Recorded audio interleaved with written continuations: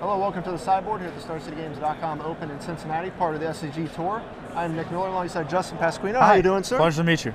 Nice to have you here in the Sideboard. We saw you on camera, a couple rounds earlier, decimating some people. Decimating is a strong word. Beating up the Grixis and the Twin decks. Yeah, the Twin decks, yeah. With this very unique Sultai deck. I don't know if I want to call it control, but it's not quite mid-range. Right. So it is. The way I would describe it is the best cards in these colors. So it's controlling in the fact that Liliana lends herself to a more control game, and Jace also does the same. So right. Very Gerard Fabiano-esque in terms of color and just card quality. Yeah. And then you have kind of a different plan from what the previous Sultai decks we've seen. Of course, you got your discard suite of Thoughtseize and Inquisition, Serum Visions as your cantrip. Tarmogoyf, no stranger, along with Abrupt Decay. But Jace is what really kind of ties everything together, all these new mid-range and control decks. Jace is incredible. He's one of the best cards that's not seeing as much play as he should. When you resolve him on turn 2 and they don't have a bolt for it and he flips, you're 80% to win the game easily.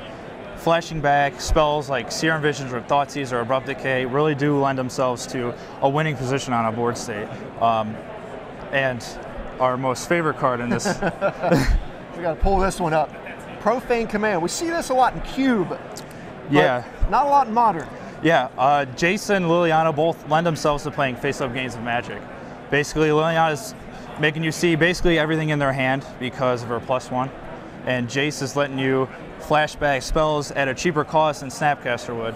So being able to flashback a Profane Command, getting your Goyf back, getting your Jace back after you already used them twice, it's big game, and it's major card advantage. It's sort of like this deck's version of Colligan's Command. Yes, absolutely. Very, very good at bringing back all of your creatures. Scavenging Ooze from Jace if you need an extra one of those for some reason. Yeah. Tarmogoyf, and then Courser Crewfix. This is a Jeff Hoagland approved Modern card. Yes. Here. We see him play that a lot. What's the role here? Well, I'll start off by saying I don't think you should be playing Courser without Tarmogoyf. They are very good, and they are very good together, but Courser's less good alone.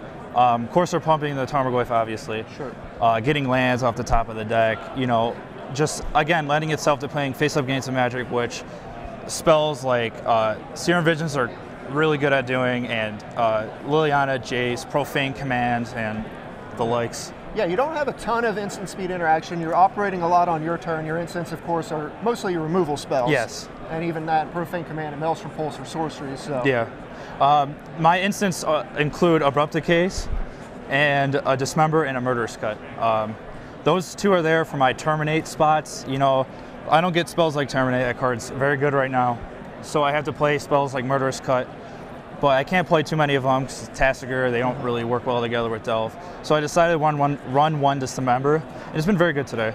Yeah, we've seen a lot of people just opting to that card for their catch-all position. We've seen it just any variety of deck. It's just popping up as an answer to anything. Absolutely. Of course, Tassiger you mentioned, but just going alongside all these cards with value, being able to rebuy any of them seems very good. Yeah, massive card advantage.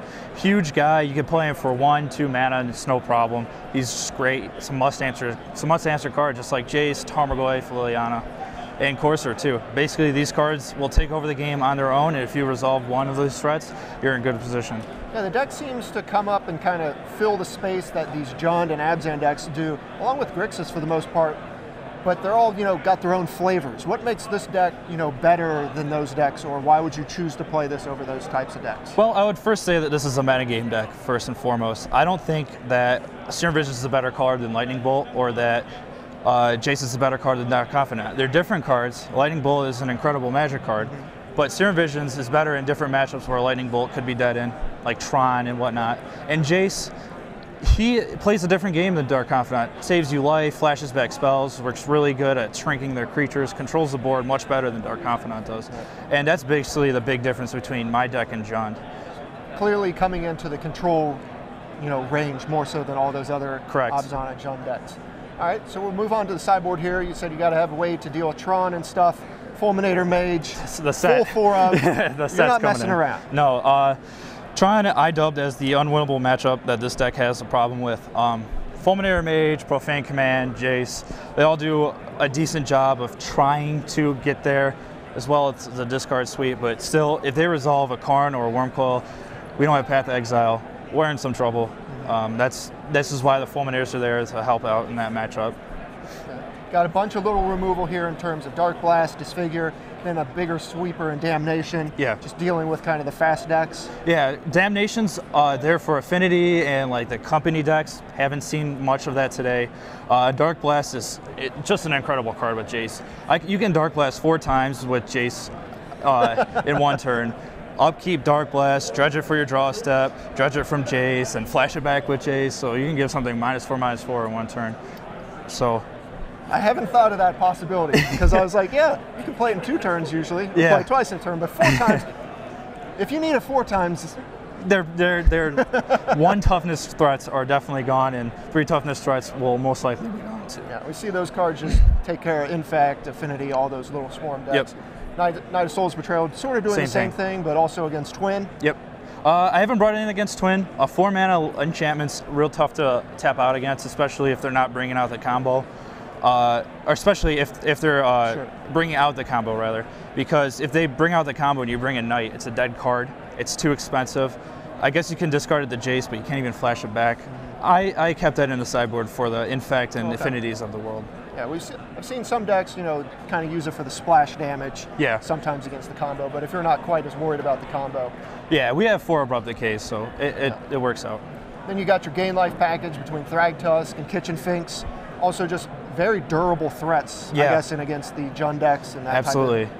These also come in against control decks where you want to blank their Lightning Bolts, so you take out your Jaces, you take out some amount of Scavenging Ooze, you probably only want 1, and you're blanking a Lightning Bolt, and that is big because who wants a Lightning Bolt at the Kitchen Finks? Right. Or a Thragtusk? I mean, that sounds like a bad That's a deal. losing proposition. Absolutely. Of course, you got 1 more Ooze to shore up, graveyard strategies and things like that.